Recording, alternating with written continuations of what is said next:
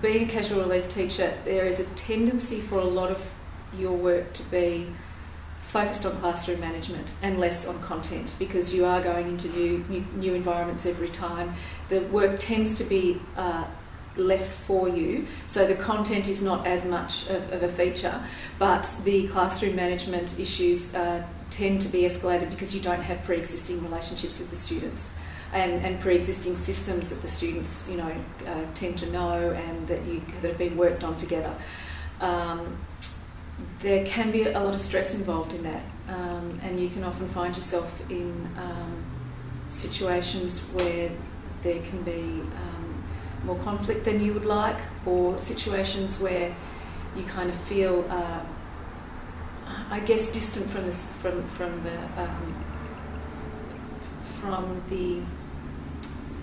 what you're engaged in.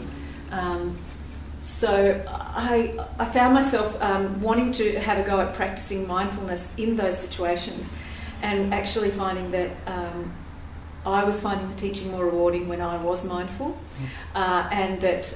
the classroom management became easier when I was more mindful. So then I don't know, that just increased my interest